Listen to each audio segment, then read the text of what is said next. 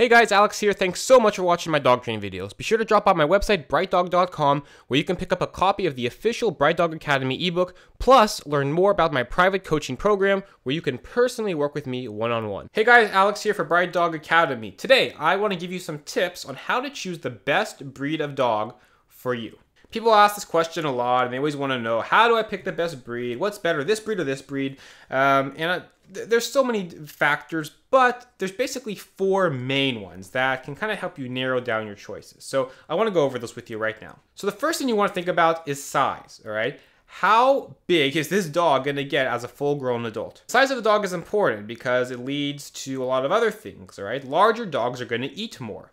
The more they eat, the more often you're going to be buying food, the more expensive that's going to be. Another thing to think about is the larger the dog, the stronger the dog is physically. The extra large breed dogs, dogs that are over 100 pounds, are very strong when you are taking them for a walk. There's some dogs I've worked with that when they're in full-on aggression mode or desperately trying to pull, even when I use two hands, I'm struggling almost to hold them back sometimes.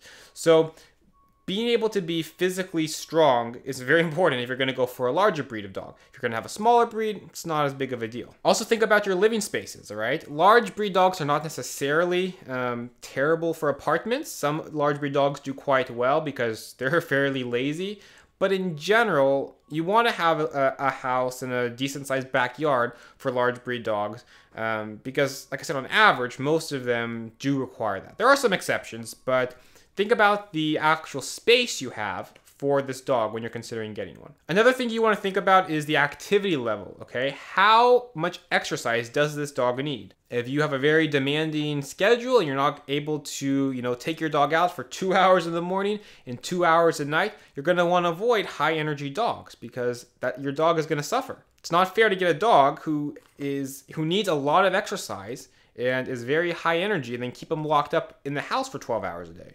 Now, if you're on the lazier side like me and you want a dog that, can lay on the bed with you and watch TV and, go for a short walk every day, then there's breeds of dogs that are like that too. And that would probably be a better fit for you. But keep in mind your lifestyle, your activity level, all right? And try to find a breed of dog whose activity level will match your lifestyle, because that's a very important thing. The third thing you want to think about is what type of grooming do you want to deal with this dog? There's basically two options. Do you want a dog who sheds, that's not going to require constant grooming, or do you want a dog that doesn't shed, but is going to require constant grooming? I prefer dogs that shed. I think it's a lot simpler just to sweep up the hair. I'd rather deal with that than having to take them to the groomers every 4 to 6 weeks, having to pay for the dog's haircut, and then having to spend all the time, brushing the dog out in between groomings.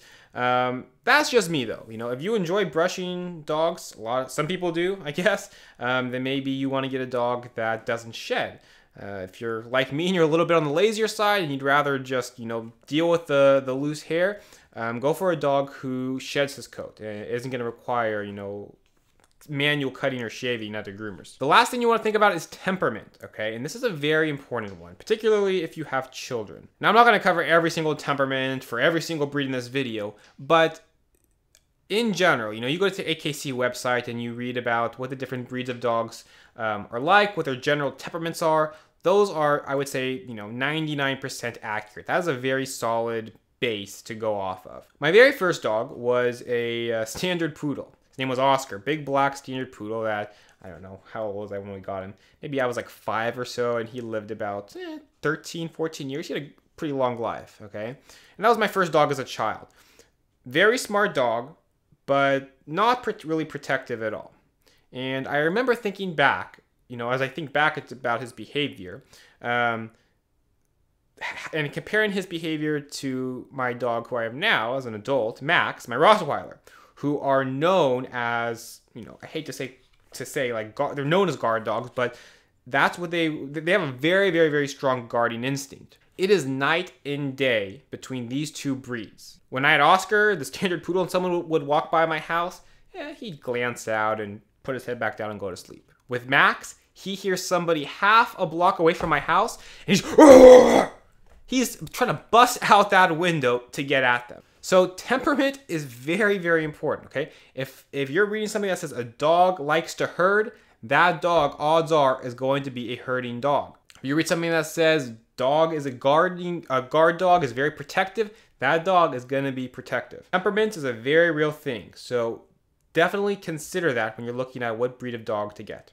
All right, guys, so those are a few tips for helping you to choose what kind of breed of dog to get. If you would like me to help you further, give you some more personalized help about your situation, what breeds of dogs would be good, head over to my website, BrightDog.com, and you can sign up for a consultation. I'll be happy to, provide some personalized information for you about, we'll talk about what your lifestyle is, your family situation and everything, and come up with a perfect breed of dog for you.